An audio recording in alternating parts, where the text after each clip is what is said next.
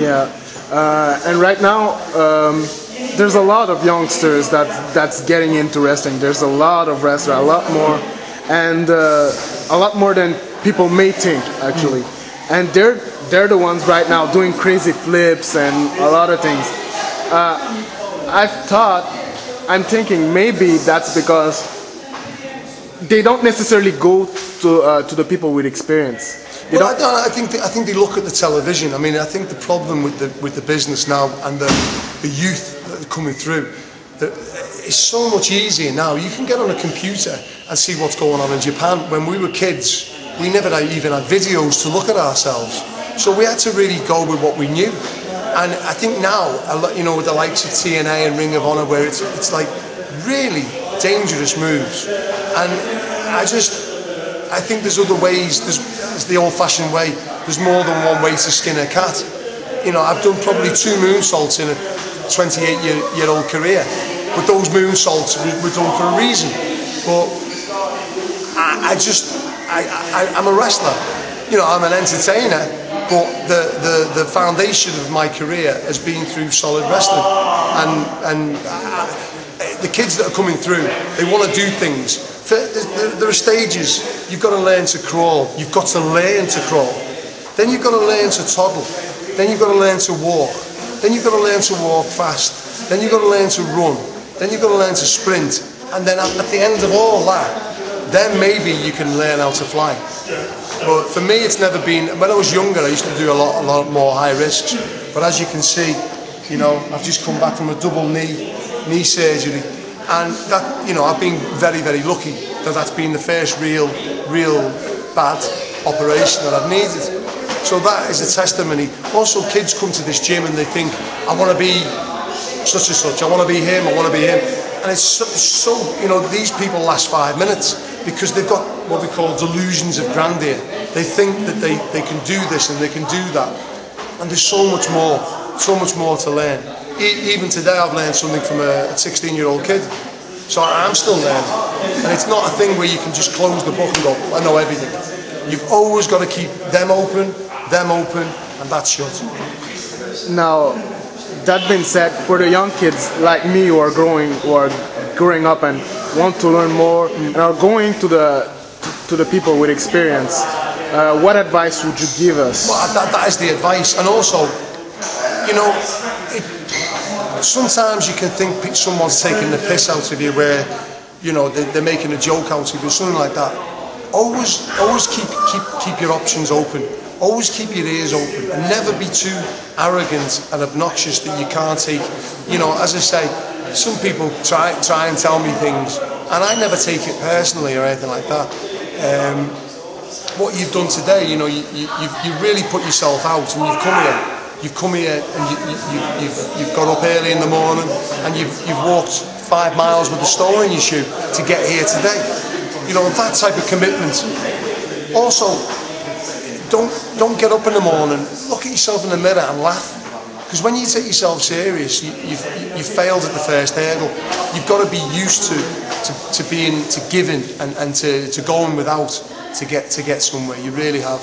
You've got to be committed, and that's main. You know, obviously you've got to train, but as regards the wrestling ability, you've got to be committed and keep your ears and your eyes open and your mouth shut.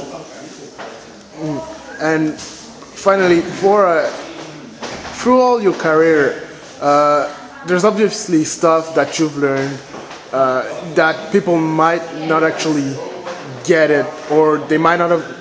You might have thought it was one way, but then when you went into that situation, you find out, oh, it's not that way, it's the other way. Little tips, little things I think the main thing about prolonging a career is being able to work with other people, being able to, like a piece of Lego. I always say it to these. I always say, if you can adapt to someone, like when we wrestled for WCW, we used to work every show because we could work with the American boys, we could work with the Japanese boys, we could work with the Mexican boys.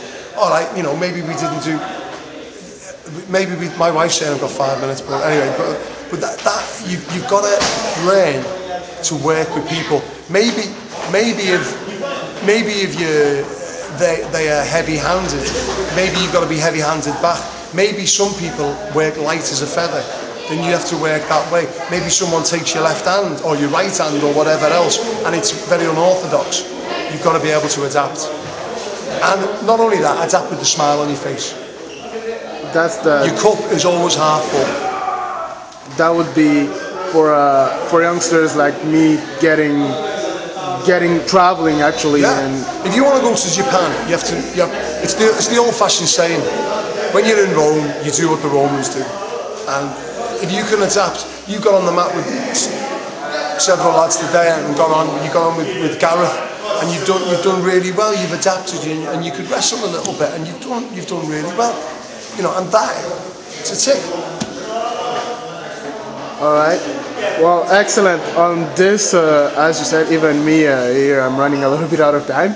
So thank you very much. I appreciate it. Just you letting me get here, and if it's just at least just a little bit of that knowledge that you have. Well, at least you've saw a little bit of it today. You know, you've experienced a little bit of what we do. Yeah.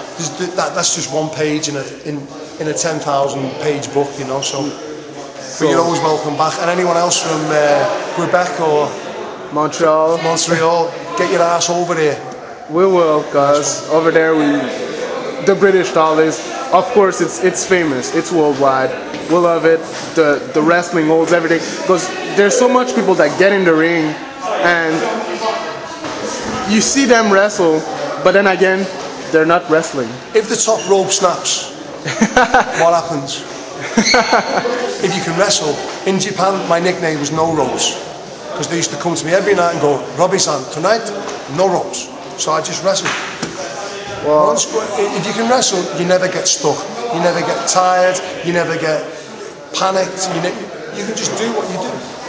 Well, that's just a small example of your knowledge and what you can do in the ring. Well, thank you very much, but it's just another day at the office. Well, thank you very much for your time, Robbie. My pleasure. Maybe we'll meet again. I'll try to get back here. Maybe. You're always welcome. So thank you very much. My pleasure. What are you doing to get back? How are you going to get back?